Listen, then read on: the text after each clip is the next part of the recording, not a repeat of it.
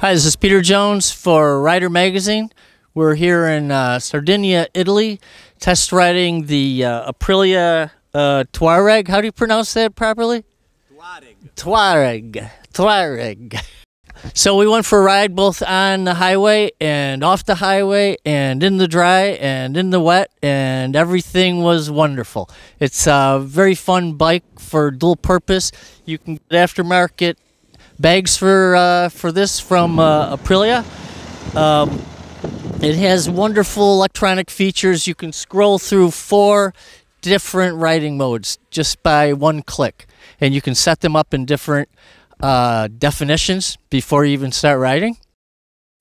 So some of the unique features of the Tuareg are the front headlight and screen, which some people say looks a bit like the Pope.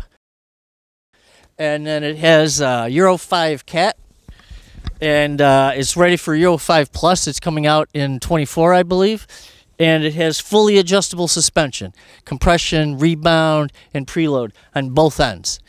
And one thing great about this bike is it's really narrow. So even though it's tall, it's very easy to handle and get on and off of. And it's a very comfortable seat for 1 up or 2 up.